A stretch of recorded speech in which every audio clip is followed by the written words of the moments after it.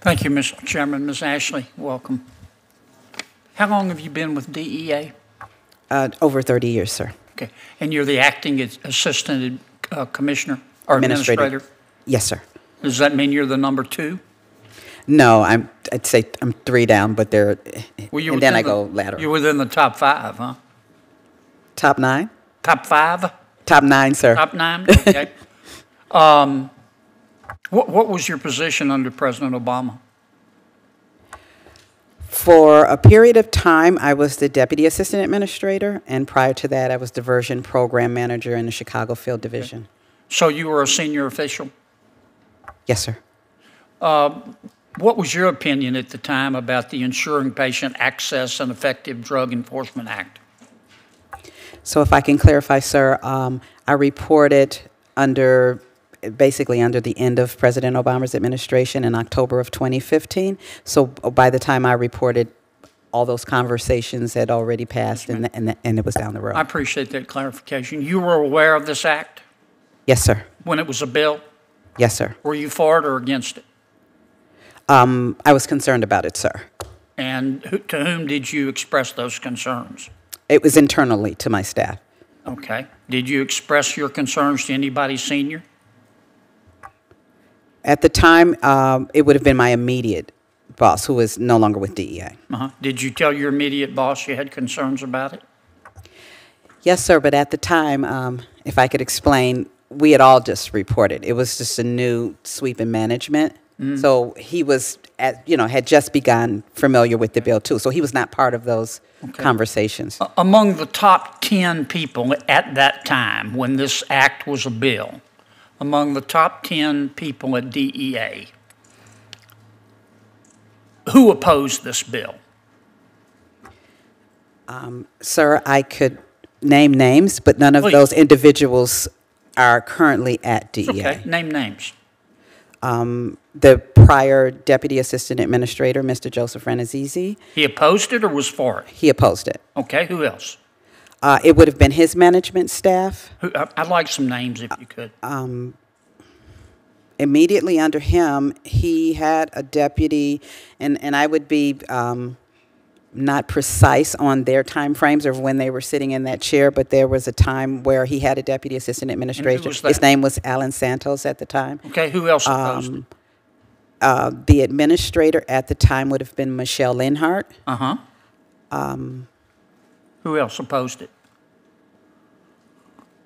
That's all I can think of now, sir. All right, when you think of others, could you write me? Sure, sir. All right, who among the top 10 managers at DEA at the time, who supported it? I wasn't present, so it'd be difficult for me to say who did support it. No one. Who did you hear? I didn't have a conversation with anyone that told me they supported the bill. Okay, so nobody did, and you were seen. Sir, I'm saying I didn't have a conversation with it. It's not that that no one did. I'm not aware of it. Is what I'm saying. Well, somebody had to. I believe you're correct, sir. What I'm saying is I wouldn't know that. I had conversations with those who had. Well, who would know that?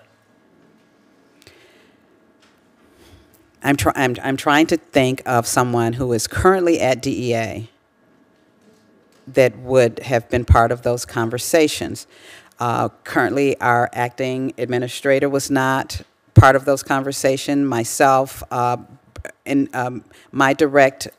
directly report to the principal deputy administrator. He was not part of those conversations. And I appreciate it, but we're limited on time. Yeah. Tell me who at DEA pushed this bill at the time.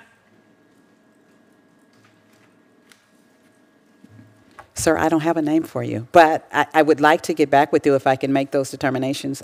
I'd like to do that. Well, see, here's what it looks like to me, Ms. Ashley, and I know Senator Hatch and Senator Whitehouse, and I don't believe that for a second that they would support legislation over DEA's objection that would hurt people. I don't believe they would do that. I think DEA or somebody at DEA said this was a good piece of legislation. And now all of a sudden we can't find them with a map or a search party. And I just want to know who did. And if everybody was so opposed to it at DEA, why weren't they raising all manner of hell? That she'll, when she has a chance to think about answering a question, she can answer it in writing for you. You want me to shut up now, Mr. Chairman? I was on a roll. Well, we're going to have a second round, so you get another chance. I'll take that as a yes and apologize for going over. Thank you, Ms. Ashley. Senator Durbin. Ms. Ashley, I want to thank you for coming today. Thank you, sir. You're a brave American. You ought to ask whoever made you come for a pay raise. Who else is here with you today from the DEA? Could you just raise your hand? How about who else is here from the Justice Department who works with DEA? Okay, welcome to all of you. This example cited by Senator Durbin, Ms. Ashley, from Kermit, West Virginia, 9 million hydrocodone pills over 2 years sent to a single pharmacy in a town of 392 people. Were you familiar with that? Yes, I am, sir. That's breathtaking. The American people are watching this, and let me tell you what they're thinking, in my opinion. They don't care about the meaning of the word immediately or imminent danger, or they're not interested in the ICO or the DEA or the CSA or the NBA or the NFL. What they want to know is how a federal agency or agencies allowed 9 million hydrocodone pills over 2 years to be sent to a single pharmacy. Not 5, not 4, not 3, but one pharmacy in a town of 392 people. That's 23,000 pills per person. That's 31 pills a day for every man, woman, and child in Kermit, West Virginia. How could you allow that to happen? You know what the people of America are thinking? They don't care how many lawyers can dance on the head of a pin. They want to know how we're allowing this to happen. They're asking, what planet did we all parachute in from? How could the DEA let this happen? You talked about all the tools you had. Were they not sharp? How could this happen? Go ahead. Sir, I hear you, and I truly share your sentiment, and so do the men and women of DEA. I have here with me today my son. He's a senior in college, and I hold him very close. He's sitting right here. What's his name? His name is Omari. Omari, welcome.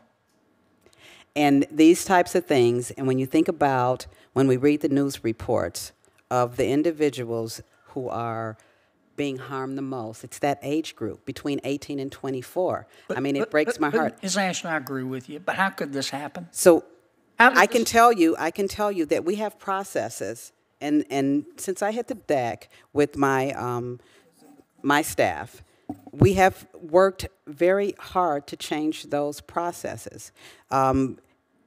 Could we do some things better? Absolutely, sir. We have to work hard. Yes, sir. This is insanity. Yes, sir. I heard Senator Rono say there are 14 billion pills distributed in the United States every year. There are 323 million Americans. That's 43 pills for every man, woman, and child in America. Yes, sir, and I agree with you. Well, And tell me what we need to do to stop this. We have to do everything possible. We have to do what we're doing today, having these conversations and developing different laws and tools that can help the DEA and all of law I enforcement. mean no disrespect. I meant what I said. I'm so pleased you would come today, but I don't want to keep having conversations. I'd like you to have whoever makes decisions at DEA and Justice to send me a letter and say this is what we need to do to stop someone from sending 9 million hydrocodone pills over a 2-year period to a single pharmacy in a town of 392 people. Yes, sir, I'm happy to do that. Yes, sir. So send a